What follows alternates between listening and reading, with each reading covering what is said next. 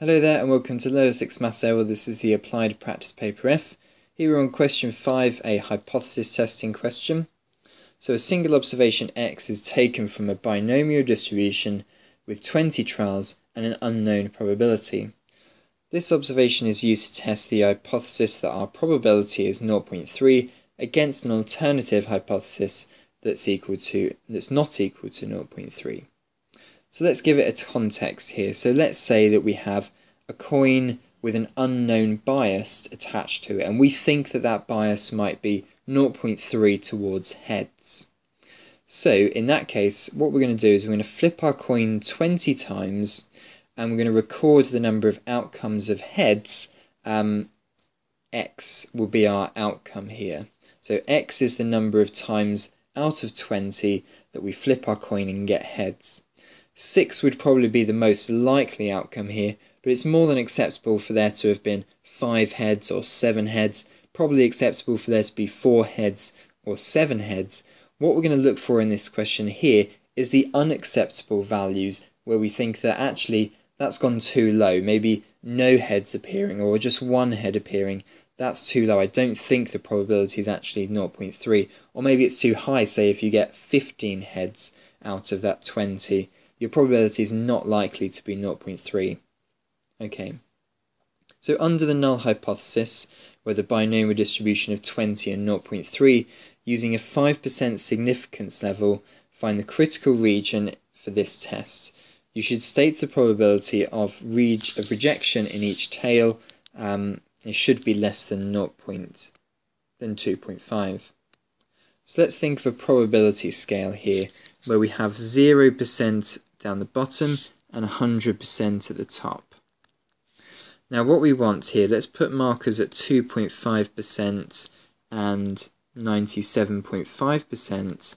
What we're looking for here is the values on the outcomes of heads, where the probability of that happening, or the probability up to that event happening, is going to be less than 2.5%, so 0.025.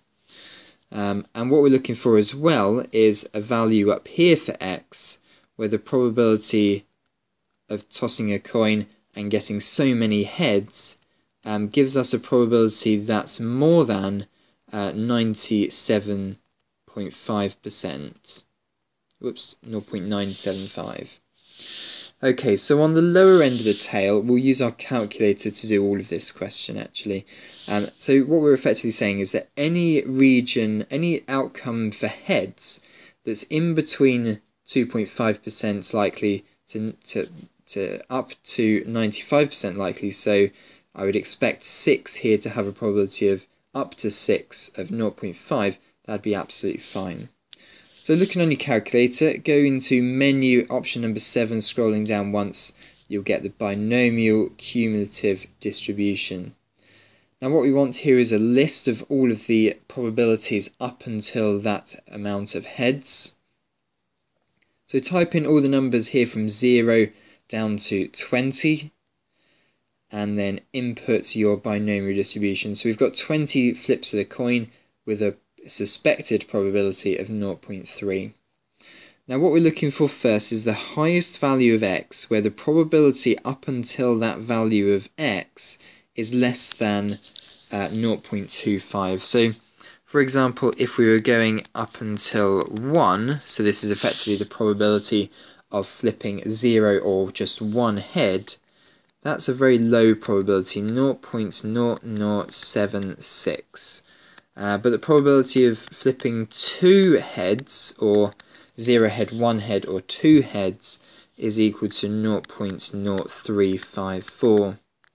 Now this one here, this is too big, this is more than 2.5%, so this is what we're going to have to take as our value, as our lowest bound of x. So 1 here, if we get 1 head out of 20, then it's probably not going to have a probability of 0.3, or if it's 0 as well, it's probably not going to have a probability of 0.3. Now if we scroll down on our calculator here, so scroll down using that down arrow, we get down to the higher probabilities. So for example here, if we look for a probability where we're looking up to and including 9 heads out of flipping our coins 20 times, we get 0.952. This is still too low, however we're looking for 97.5. So the probability of less than or equal to 10 is equal to 0.9828. So that's to say that if we were to flip our coin 20 times and score a amount of heads that's less than or equal to 10, there's a very high chance that that will happen, 0.9825. So therefore the probability of 11 heads or more is very unlikely in that respect, so it'd be 0.0172. So the probability of flipping a coin 20 times and getting 11 heads or more is very low. So we'd be suspicious if that happened. Say we got 15 heads out of 20 flips of the coin. We'd be very suspicious of that probability or that bias being 0.3. The probability of it happening is very, very low. So the critical region here contains all of the values for flipping a coin and getting heads, all of these values for x, where we would be suspicious that our probability is not 0.3. So in this case here, it's the values for x, let's start again, for x that is less than or equal to 1, or it's the union of all of the values of x that are greater than 11, greater than or equal to 11. So that's to say that if we were to score a amount of heads out of 20 flips of 0 heads, 1 heads, or 11 heads or more, then we would be suspicious of our probability being 0.3. But anything in between, we wouldn't be suspicious. So if, say, we only got 2 heads out of those 20 flips, it would be within 95% likely that that could happen. Okay, moving on to part B now. So state the actual significance level of this test. Well, the significance level is going to be the probability of the lower tail add the probability of the upper tail, so 0.0172, and add them together here, and you're going to get 0.0247. 0.0247. Okay, so part C now. Given that the actual value of x obtained is 3, state a conclusion that can be drawn based on the value, giving a reason for your answer. Okay, so 3, that's not in our critical region. That's in between 2 and 10, where we would happily accept that our probability is 0.3. But we don't phrase it like that, unfortunately, in statistics. What we do is we say that there's not sufficient evidence to reject the probability equaling 0.3. It could be something different, but we haven't got any evidence to suspect that it's something different.